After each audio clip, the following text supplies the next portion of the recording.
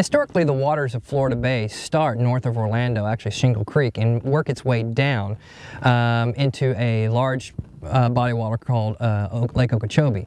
And the key to that was the monsoon rains that would come in the summertime would traditionally flood Okeechobee. The floodwaters would then send a pulse of fresh water down through the River of Grass, all the way down through what we know as the Everglades, all the way down to Florida Bay. And along its way, would filter through the sawgrass, and that was what would provide our balance of life down here through the proper mixture of salinity and fresh water.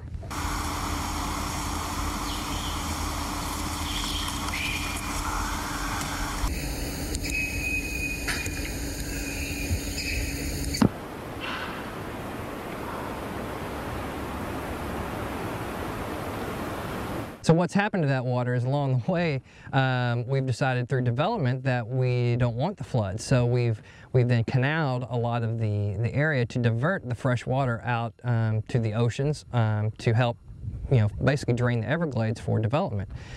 We've also added farmland. That farmland has added nutrients to the water as it comes down, which when you have extra nutrients in the water, provides opportunity for things like algae to bloom.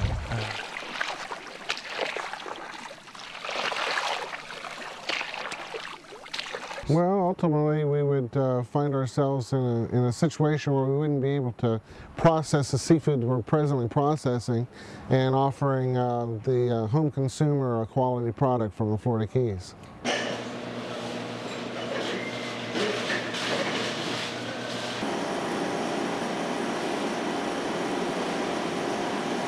The Florida Bay is very important to the survival of the commercial fishing industry, as well as the health of the fishery in general, as the Florida Bay is one big estuary where a lot of things grow up and migrate to the ocean or migrate into the Gulf of Mexico, and where either commercial fishermen can catch them or recreational anglers can go and catch and enjoy an afternoon.